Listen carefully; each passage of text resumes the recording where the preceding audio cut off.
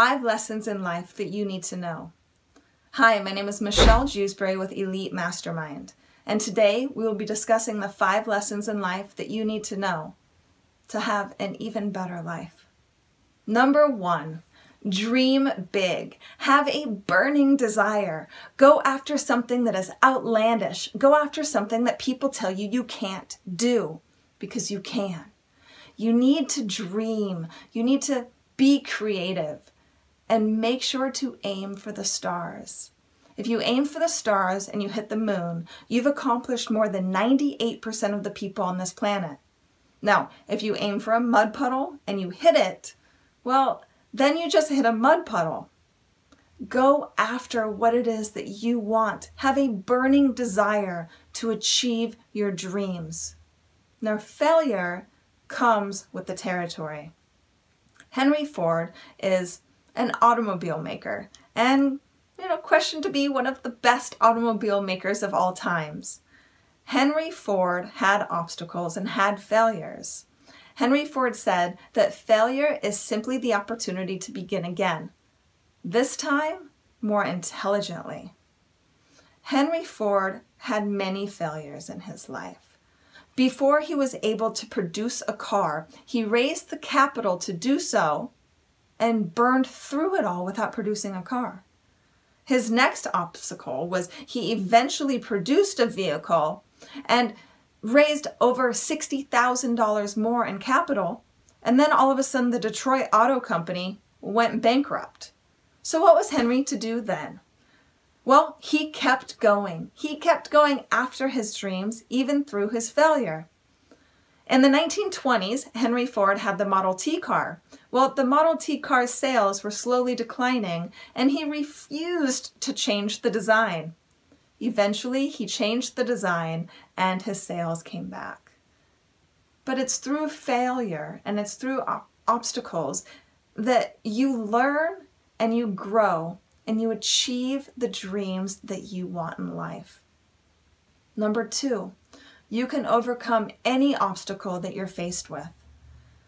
Napoleon Hill is one of the most prolific writers of all time.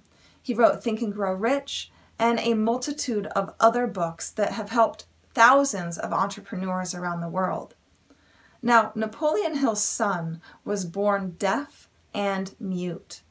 Napoleon Hill chose not to accept that as his reality. He pushed himself to believe that him and his son could overcome that obstacle.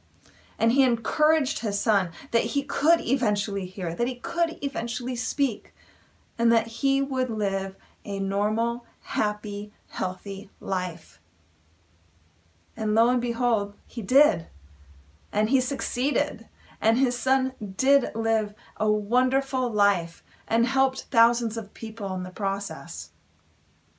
Overcoming obstacles is something that a lot of people have a hard time with. Now, there are many different obstacles that people face throughout this world.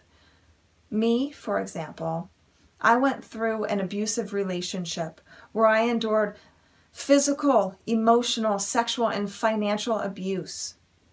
But I was able to overcome that. I was able to take that next step in life. I then produced and wrote a play and wrote a book, and I now am CEO of a nonprofit organization. And I speak all around the world, giving hope to those victims that are trapped in relationships such as mine, and give hope to those who have overcome that to really be able to be free again.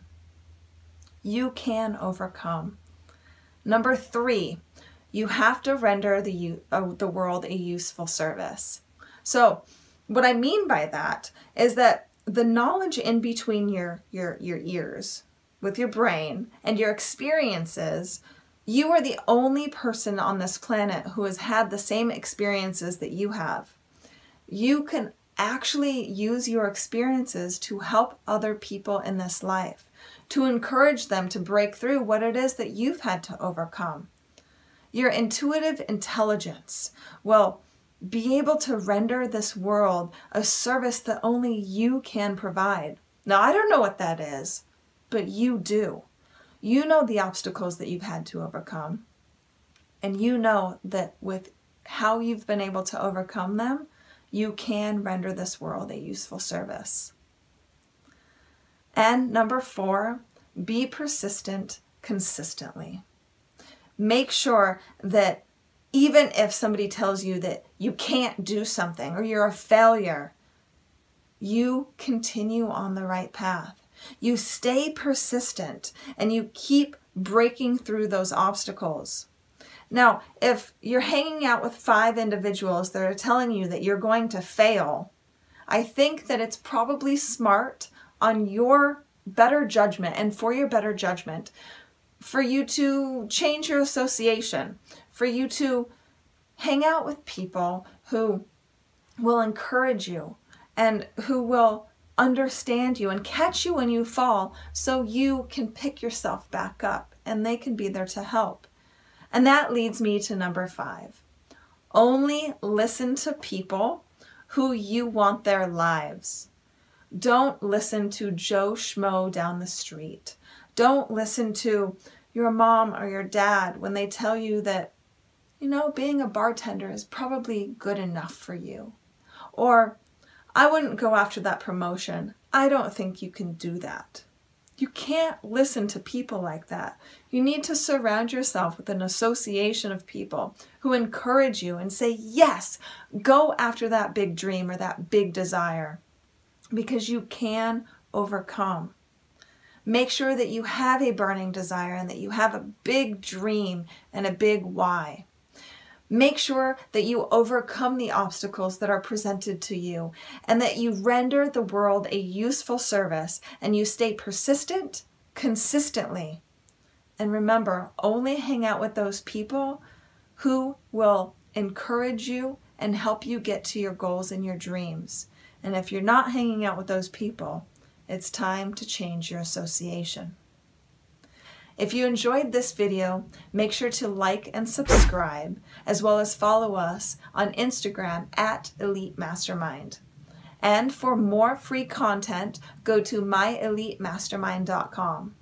I'm Michelle Jewsbury, and you can follow me on all social media handles, along with www.michellejewsbury.com and also unsilencedvoices.org.